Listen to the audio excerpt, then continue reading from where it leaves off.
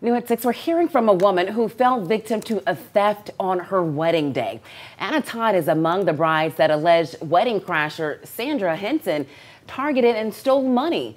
Henson apologized following a court appearance Tuesday. Still, Todd says the crime impacted more than just her wedding. We had also wanted to promote awareness from our daughter's rare genetic disorder, FOXG1 syndrome. And so we were really trying to, instead of asking for gifts for ourselves, we were asking for donations to be made in her honor to the foundations that are researching a cure for FOXG1 syndrome. And so for us to have those charitable donations stolen was heinous.